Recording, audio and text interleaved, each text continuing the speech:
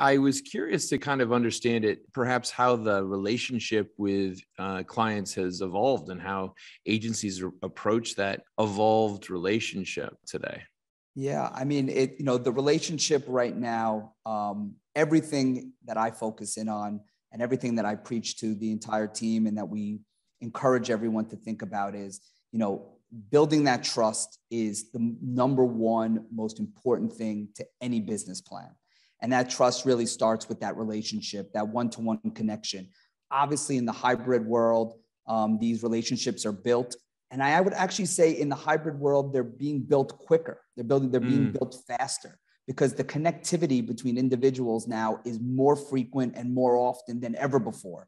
So sometimes we used to have that one big meeting that we had to fly across the country for, or across the world for, and sit there, and you would be in that room for 2, 3, 4 hours at a time. No longer do we have to, or it's being demanded of us to do that. We're having these big strategic conversations virtually, and our clients are adapting just as fast as we are. There are very few clients that are requesting or demanding that we meet with them in person. We are seeing more and more of that, but ultimately it's the virtual meetings and the frequency of these meetings that I think we're actually getting quicker and more agile in the way that we're helping our clients succeed.